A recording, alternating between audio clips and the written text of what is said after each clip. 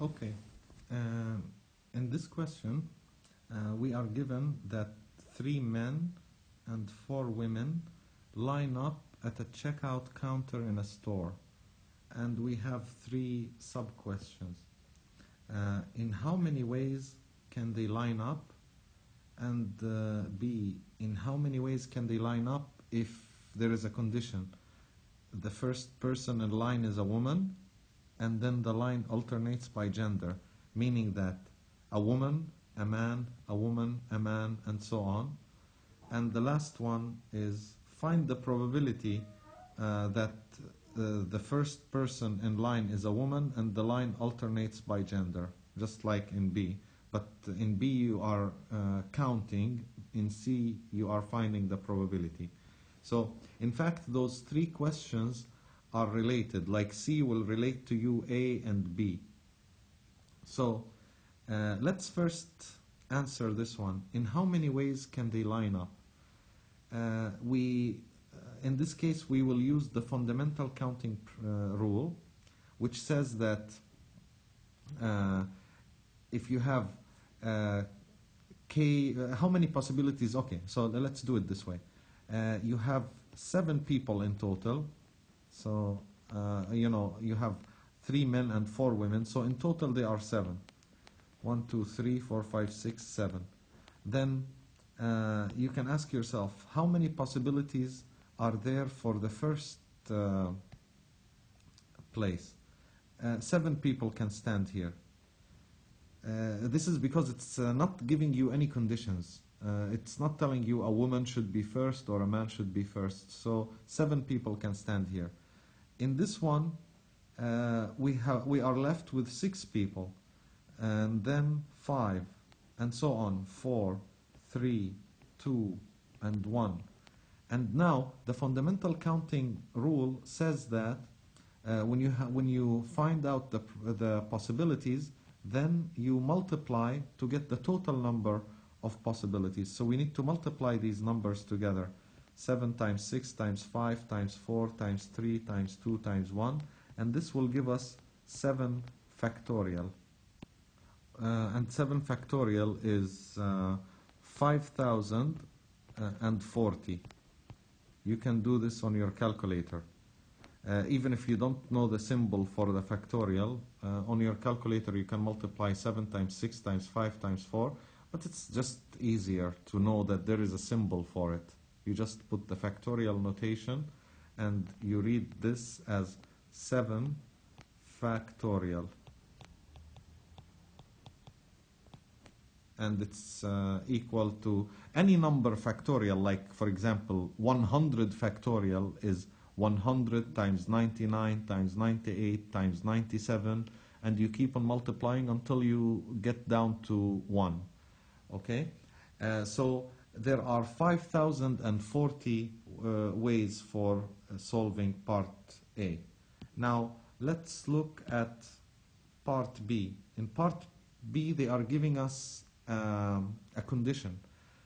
We have the 7 people, again of course, 1, 2, 3, 4, 5, 6, 7, but they are insisting on something.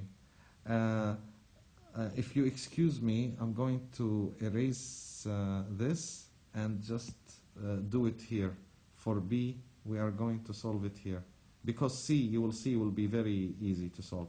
1, 2, 3, 4, 5, 6, 7. They are insisting that the first person in line is a woman. So this here should be a woman. Then the line alternates by gender. So it has to be a man next, then a woman, then a man, then a woman, then a man, and finally a woman. So you ask yourself, for the first one here, how many possibilities do we have? How many women do we have? You are given 4 women. So there are 4 possibilities here. And for the second one, how many men do we have? We have 3 men. Now, if you go to the third place, it should be a woman, But remember, you already chose a woman here. So you reduce the number of women to 3. So you have 3 women to take from. And similarly, since you choose 1 man here from the 3 men, you have 2 men left to take from. And then for women, you have 2 left after the 3. And then you have 1 man, and then finally 1 woman for the last one. And the fundamental counting rule says that you multiply the possibilities. So we will multiply 4 times 3 times 3 times 2 times 2 times 2 times 1 times 1. And if you do it on your calculator, you will get 144 possibilities.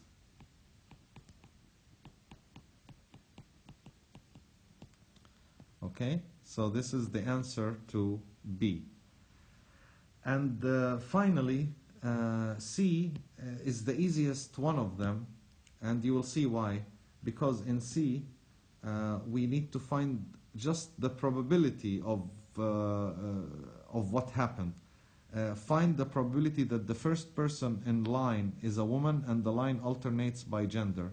So this probability will be equal to the total, of course, the number of possibilities.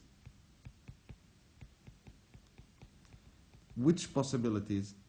The ones that we did in B, because in B we did the alternation, woman, man, divided by probability. You always divide by the total number. This will be the total number of possibilities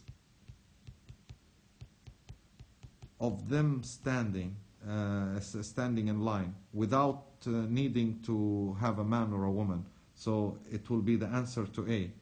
So this one will be the one in A, because this would give us the total possibilities for lining them up. So this will be 144, the answer in B, divided by the total number that was 5,040. And this, if you compute it approximately, it will be 0.029, which is like 2.9%. This would be the probability that once they line up, you know, that you have 7 people, 3 men and 4 women, yes? The probability that when they line up, a woman will be first, then a man next, then a woman, then a man, like this, is just almost 3%, yeah? 2.9% that this situation will happen. That's why you don't see this situation when you go to the supermarket. Almost never, because the probability that it happens with 7 people is already too small, 2.9%. Imagine if it's more people. So you can actually think of similar questions to this and solve it, like change the number of men, change the number of women, and put your own rules and try to solve the probability of having this specific arrangement of people in line. And this answers this question.